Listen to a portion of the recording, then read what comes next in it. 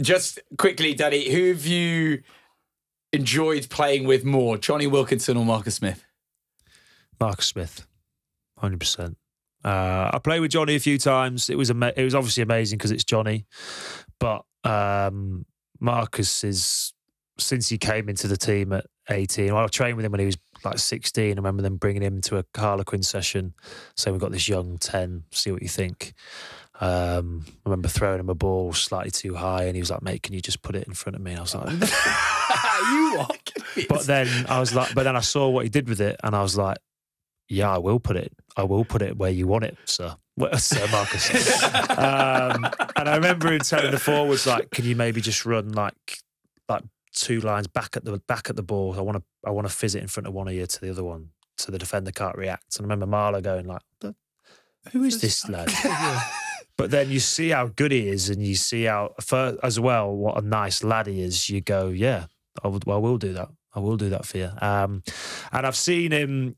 I feel like a bit like an older brother to him, that I've seen him kind of grow up and develop. And when he now plays for England, I'm more watching him, wanting him to do well than the team, really, because he's like the most grounded bloke you'll ever meet.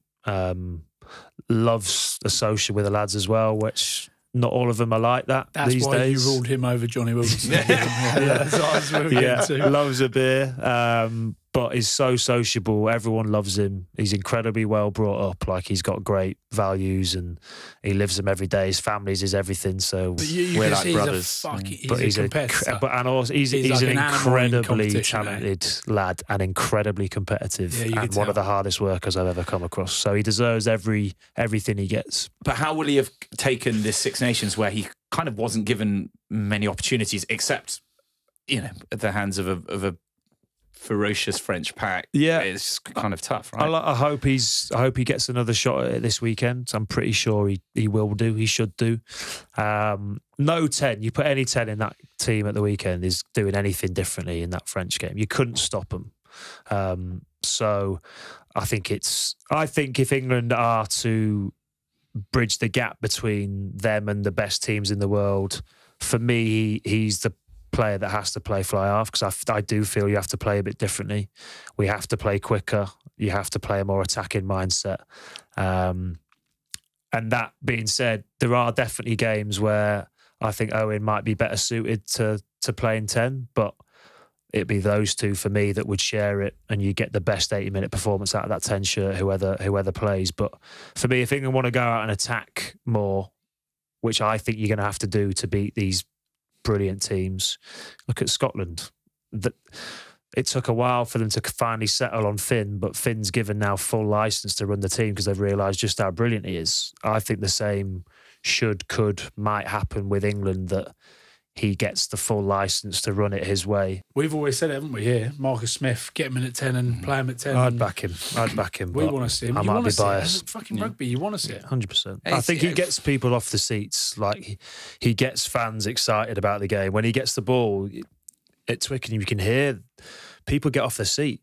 You don't get that with many players. Other than yourself, because obviously that's who we'd have in there at 9. Who would you have in there at 9 with him? So look, I'm a big fan of JVP. I think he's done great. He's a great lad. I think whenever Alex Mitchell's come on the pitch, the tempo has increased, which it obviously is easier towards the end of a game. I made a career of it. And when people go, you should start, like, you just do that. And finish it. Yeah.